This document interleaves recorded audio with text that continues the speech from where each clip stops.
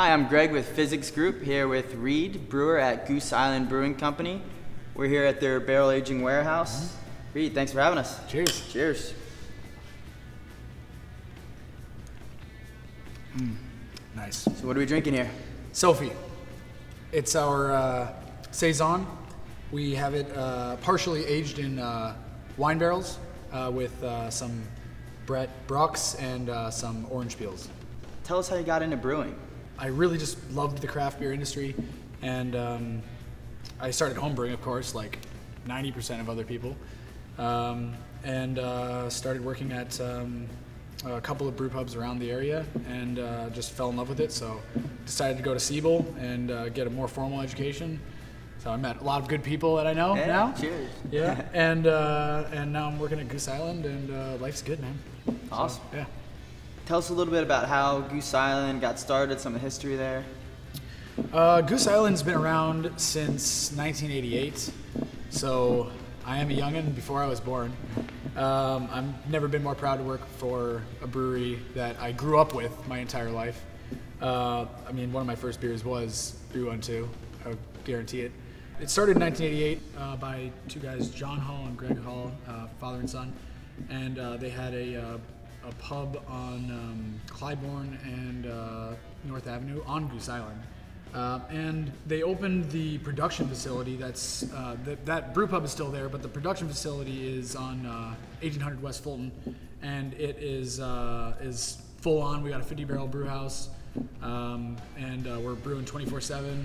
We got a tap room, and everything's great. We're starting to make kind of get more global, and we're opening up brew pubs all over the country, and well, mostly international actually. So that's kind of cool as well.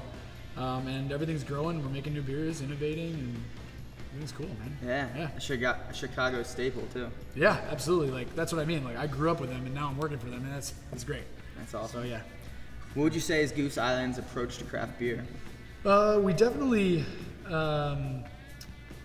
like to do a lot of innovation. We, of course, we have this amazing barrel aging warehouse. We do the Bourbon County Stout, and we also do the wine barrels for sours and stuff like that. We have fooders, we have Solera projects, we have innovation projects where we're just adding random, who knows what into those barrels. And we also do a Fulton and Wood project that is with all of the different branches of Goose. We're able to all kind of get together. I think it's like 6 or 8 people each, and we do we all brew beer together, just to not only get to know one another, but to just make random funky beers that we think are kind of cool, and why not, you know? So it's from anywhere from like a pickled beer with celery salt, because celery salt's on the Chicago dog, and to just a nice clean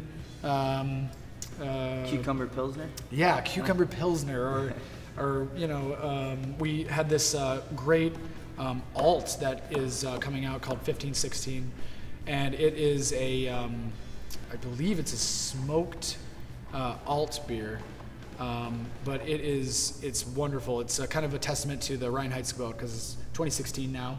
And, 500-year anniversary. And exactly, it's the 500-year anniversary. And the approach to craft beer, to get back to the question, I would say we like to make beers that are drinkable, that are clean and crisp, and that kind of everybody can drink.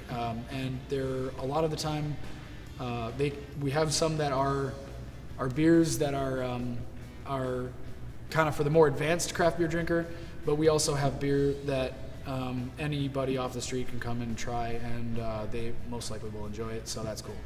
Yeah. I've enjoyed them so far. Yeah, so do I.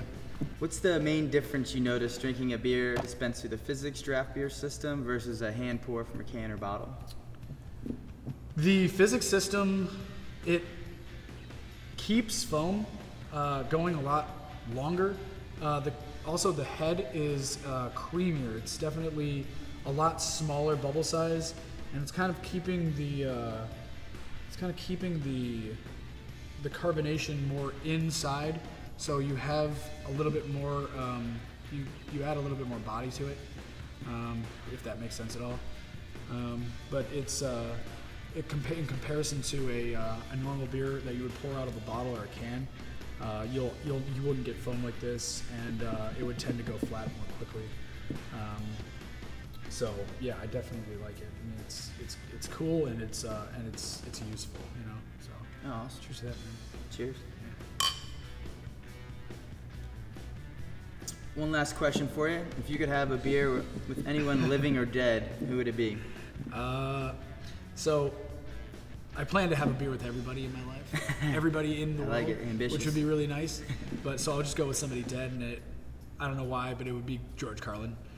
George Carlin's the man. I love him, and I loved all of his skits and the way he presented himself, and I could rack his brain forever and ever and ever. So I'd love to have a beer with that guy.